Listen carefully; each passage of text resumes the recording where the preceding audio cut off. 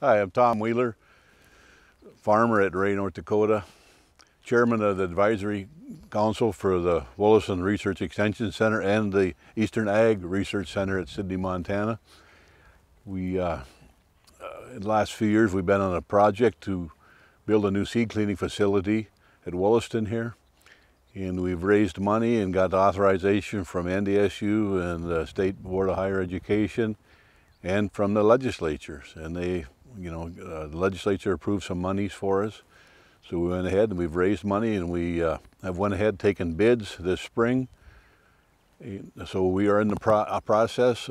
Contractor has been designated, and he's got his earth moving equipment at the research center here in Williston right now, and so hope to start moving dirt any day, I guess. But the bids came in quite a bit higher than what was ever anticipated.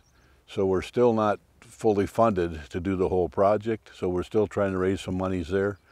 And we have things in the works there, but anyone that would be willing to donate to help us out, we'd sure be glad to get some more help to finish this off. But we are in the process, and we are going ahead.